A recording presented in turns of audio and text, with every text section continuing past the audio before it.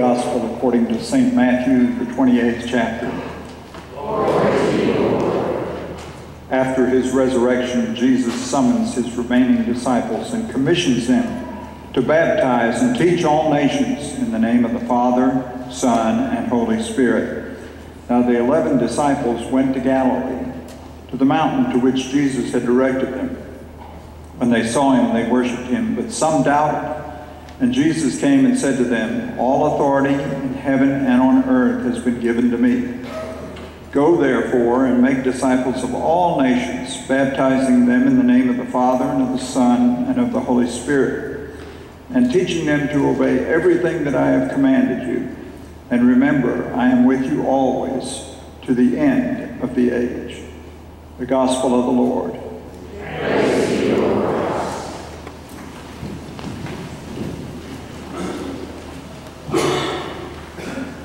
I must admit that being here for the first time is a bit daunting, but your smiling faces have made it less so. When Steve called, he wanted to be sure that we could celebrate communion. And so, being a retired elder in the United Methodist Church, I can do that. And he wanted it mainly for everyone here, because it was such a special time, the Holy Trinity. Now, I know there are no simple explanations to explain the Holy Trinity. Our liturgy today has done as well as can be expected. God's Word does come to us and reminds us of this. The closest I can come to understanding this is because today is Father's Day, that in my relationships with people, I am one person, but to my dad, I am a son. To my children, I am a father. And to my wife, I am a spouse. 3 separate roles in my life, 3 distinct relationships, but one person. And even that analogy somehow falls short. That's why the Spirit comes to dwell among us and give us instruction as to how we can remind ourselves of God the Father, who has brought about all the good that has come in this world, given us organization as such and rules. Now the rules are mainly for those of us who are cantankerous and want to disobey. And we find ourselves in that position a lot, at least I do. But then there are those of us who want to try and do the very best we can, and we stick to those rules without question.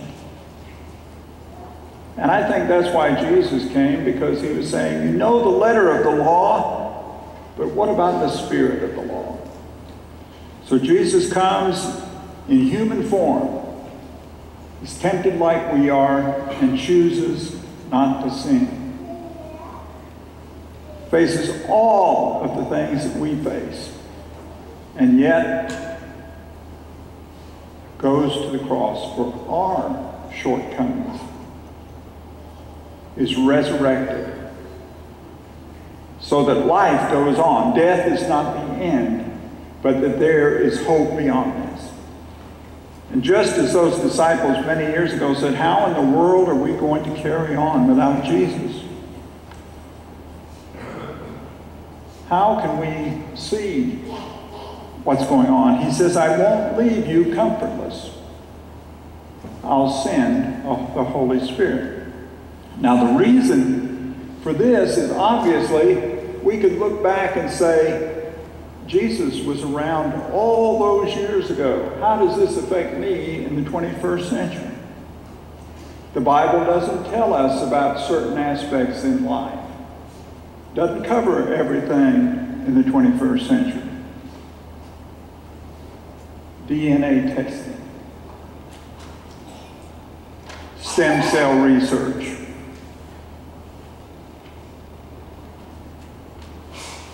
all sorts of different issues, capital punishment or not. All of these issues we face, and so so we need someone to help us guide ourselves through all this. Now, some of us may have it all together and have all the issues figured out. At one time, it was said that a person could live in this world and know everything there is to know. And they said that Einstein came closest to it. But I don't think that's true anymore. Einstein's not with us anymore. So we need some guidance. And that's why the Holy Spirit is there. To show us not only that Jesus was not just a historical figure, but that Jesus was redeeming us to make us more like the image of God. And as we go through life, we need reminding of what that Spirit of God is all about. The events of life come upon us, and we may be tempted to not be Christ-like when someone treats us poorly. Our spirit may not be too kind if someone goes out and corrects our children for playing loudly in their own yard. And the next door neighbor says, "Your bouncing on the porch is causing my headache." And you say, "This is my porch." And we're reminded to love those folks. Perhaps we aren't thinking about that person and what's going on in their life and what are the issues that they face. There may be folks that have lost loved ones, and their grief is saying, "I can't carry on." And yet, the Spirit of God is with us. Surely we miss those loved ones that have come and gone. But we're also reminded of the influence that they've had on our life, both good and bad, so that we might be guided by the Holy Spirit to be more like the Christian example of others. And there are people like you all that are examples of Christian faith to other people that you influence. You may have a large circle of friends. Your circle may be small, but your influence is felt in so many different ways. Whenever I think about the Holy Spirit, I am reminded that listening is one thing that I wish I could do better. I have a hearing aid, but it doesn't work very well. Sometimes I really have to concentrate, and if there's a lot of distractions going on, all I hear is the noise, and I can't focus in on what's being said. Unless I look at the person, see their lips, working on two senses more than just the one. Try to read their lips. I used to do that when people I thought were telling secrets, and I could read lips pretty good when I was a teenager. But now the vision isn't quite as good either. So I sometimes hear things wrong. And don't we all, when we seek to listen to the Holy Spirit, sometimes we say, is that really the Holy Spirit talking to me? Or is it that I'm hearing something that I need a hearing aid? I'll tell you, the Holy Spirit is that hearing aid to help us to move to the next step of righteousness. We know that salvation comes from Jesus and his acts. And we know all three personalities or persons of the Godhead have particular functions. There is a sense of justice. There is a sense of being in charge of creation, being good stewards of the earth's resources.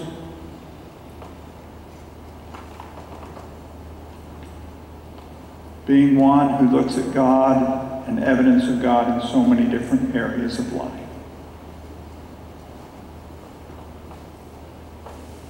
Some of us have homes that are quote-unquote green in nature. may have houses that have special environmental help in making our world less polluted. That's a part of being a caretaker of God's creation. But I think more than anything, it's the spirit with which we deal with God's creation. No one will miss that litter I'm tossing out the door. Some people will even be so crass as to say, well, that gives those people that are on probation something to do. I think that's rationalizing a bit and not saying truly what the Spirit of God is about. Perhaps community service could be better held if there was something rather than trash being picked up.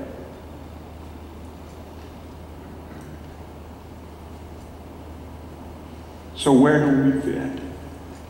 We fit as God's fine creation, His most noble of all creation. Though we don't always act that way, by Jesus Christ's acts and His resurrection, we have power to overcome where we were and the sin that we faced. And that Spirit continues to guide us to continue in righteousness, to be that witness for someone else. And as the Scripture says, you shall receive power when the Holy Spirit comes upon you. Not to lord over someone, but power to do the right thing in very tough situations. Power to love when it's so much easier to dislike. Power to care when the world doesn't seem to care. Power to look at all three parts of the Godhead, realize all this is wrapped into one. One for us, because God loves us so much. So today we celebrate all three parts. We celebrate all the relationships we have with God, that one God. And because of that love, that first commandment should be easy to keep. It says, remember, you shall have no other gods before me. It's so hard, but that's why we have three persons that God has blessed us with. Help us to be a blessing, so that in the days that lie ahead, folks will look and see all three aspects of God in you and me. It's not easy. Who said it would be? But we have in God one who can mold us and make us into what He would have us be. Let us be pliable. Let us have a hearing aid. And let us look and focus on those things that are godlike and Christ-like. Amen. Now we stand and sing the hymn of the day. Holy, holy, holy, Lord God Almighty.